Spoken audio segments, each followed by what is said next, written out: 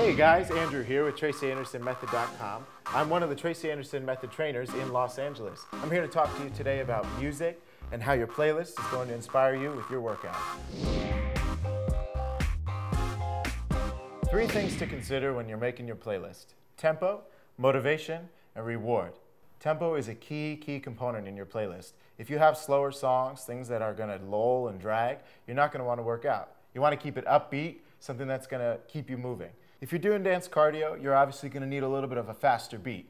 Something 130 beats per minute is a good tempo. And when you're doing muscular structure work like free arms, you want a song that's going to have rhythmic tempo, something that's going to really drive the arms to move and isolate and specifically get each muscle. Motivation.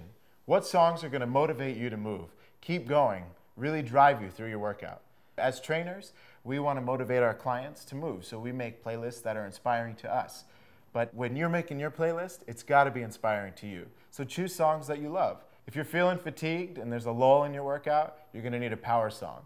Specifically placing your songs for your motivation is the biggest part of your playlist. Find your power song, use it in your playlist, and I guarantee it's going to motivate you. Last but not least, reward. Reward yourself with a song, not your power song, but a reward song, something that might not always be workout appropriate, but you absolutely love. Something that might even be a little embarrassing. But you know what? If it reminds you of some good times, reward yourself with it. Something that you can rock out to. So that's how you complete your playlist: tempo, motivation, and reward. I hope you have a great workout. I'm Andrew from TracyAndersonMethod.com. See you soon.